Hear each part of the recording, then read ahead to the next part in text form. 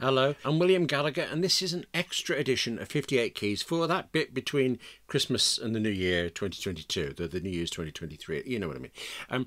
It's also, well, telling you that, it's kind of an excuse as well. This is an extra, which means it's tenuous. 58 Keys is still and always will be for writers like you and me who use and who write on Macs and iPhones and iPads, but this time it's not about the devices, it's about the writing. I'm going to go off on one, I'm afraid.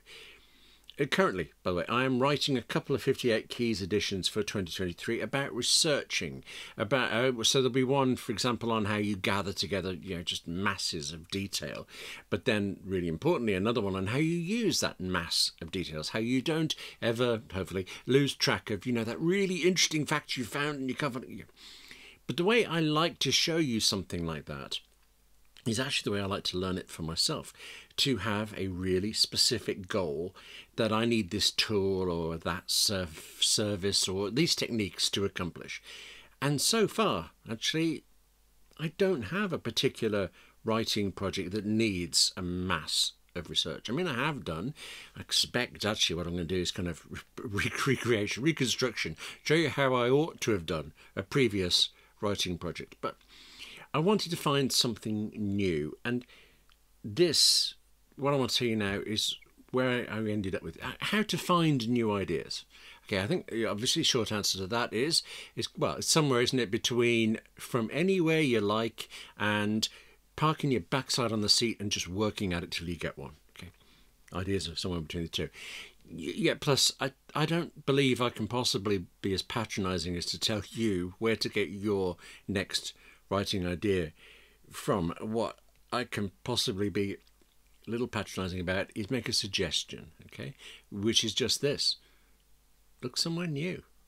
I don't mean, obviously I never mean copy something you find. I mean, I'll never mean anything remotely like that, but I do mean try looking somewhere you don't normally think about. Follow a rabbit hole. Follow a rabbit hole, and then think maybe less about what you found and more about why do you like what you found, if you do. I have examples. I just want to enthuse at you about four and a bit things, okay? These are 4 and a bit things I don't think I would normally have thought to look into when I'm kind of reaching for something. And actually, the 4 and a bit include one that's the entire reason I'm talking to you about this right now at all. It's a new book. Naturally, going to leave that one till last. Sorry. Patronising and mean. Why are you watching? Speaking of watching, though, you are watching YouTube. So you've already seen, haven't you, that with anything on YouTube, once you've accidentally clicked on a video about, I don't know, football or something, you know you're going to get more football videos recommended to you to the end of time. It's horrible. But actually, I think it's also fascinating. Apparently, YouTube's own engineers no longer know how YouTube picks these recommendations. I mean, beyond the very broadest terms, because YouTube is learning all the time. It's learned from 1 billion people constantly. But try this. Go search for something randomly. Mistype a search term. See where that takes you. Or just follow any unexpected recommendation and where it goes, such as in my case, example for this year, I must have watched 30, maybe possibly 40 YouTube videos across the year about people who live in vans. I will never live in a van, but my characters might. Actually, I said this is a new thing, but there is something that I tend to do, I have tended to do. I read the New York Times and BBC News. I mean, others as well, but those specific 2 news sources, overlapping coverage, very different perspectives.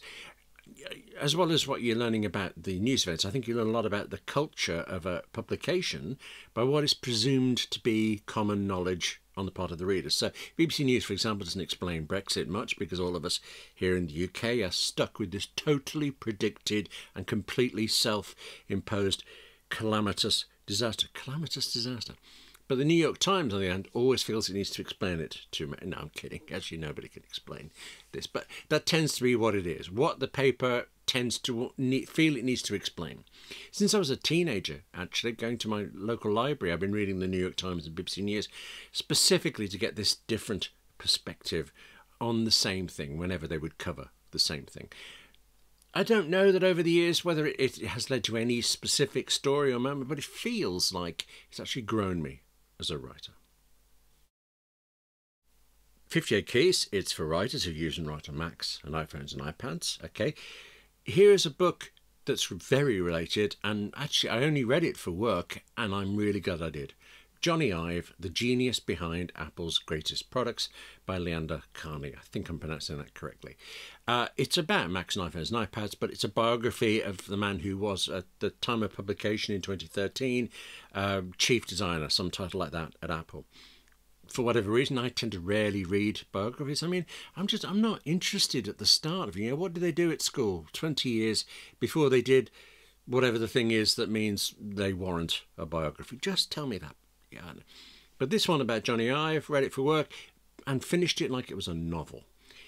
And there's one point in it that I've taken away from it that makes me want to talk about it to you now. Ive mentions in the book, in some quoted anecdote or something, how hard it is to find designers to work at Apple. I mean, plenty apply, very few get hired, and it's apparently for this one reason. Every designer comes to their Apple interview having the ability to design anything you can think of on computers. Few have actually got a lathe or a chisel or a saw and made anything with their hands, and you can see it makes a difference. I'm deep into technology, but I'm taking that point. Yeah, I'm recommending the book, but also just getting out there and doing something. That's what I'm really recommending, isn't it? And here it is, fourth in this 4 and a bit rant, really, is the book that got me thinking I wanted to try talking to you about ideas for writing. How to Write a Song That Matters by Dar Williams, new book. Now, I'm a fan of Dar Williams. I wouldn't kill to write like her, but I'd consider maiming a few people if I didn't know them. I also interviewed Dar Williams about 21 years ago, and I came away liking the woman immensely. So the book, the woman, everything. This is a book about songwriting, and I am not a songwriter. I haven't tried writing a song. I'm not going to try writing a song. Yet I relish and cherish her book anyway.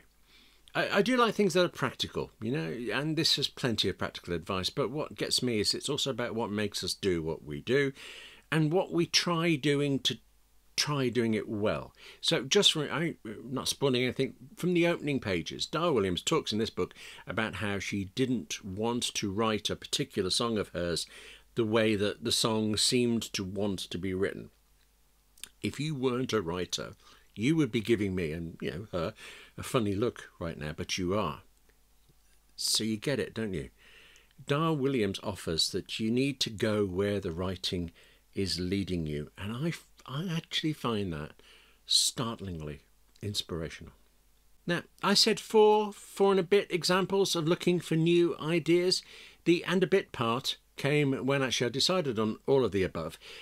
And 58 Keys viewer Teresa Ripley emailed me to recommend a podcast that I've not heard of before, and actually I haven't heard yet, but it's the next thing I'm doing. The Way Out is In, and an episode of that podcast about Gaia. Teresa can't know, until I tell her, that even the title, The Way Out is In, resonates with me because of the Avengers. And Gaia strikes a deep chord with me because of Edge of Darkness. I've said this, we'll obviously never copy from another writer, but okay, no one involved in that well, they've never heard of me, but no one can possibly know that they put me in mind of 2 old BBC television dramas. They put that in my head. Just as no one at the New York Times sees me picturing the characters of people who read the New York Times. Dar Williams presumably doesn't imagine that her songwriting advice would help a scriptwriter, and yet it all does. I think I'm saying only connect, aren't I? Only connect and then write on Macs and iPhones and iPads, okay? And listen to podcasts that have been recommended to you. I'll just go off and do that in a second. Okay, rant, enthused, bubbling over. That's it for this edition, 58 Keys, and in fact, all of the 2022 editions, some 56 videos. Why didn't I do 58 for 58 Keys? Anyway, thank you very much for watching, and for once more, just letting me enthuse away at you. Now, you take care of yourself. Write more. I'll see you soon. and Happy New Year too.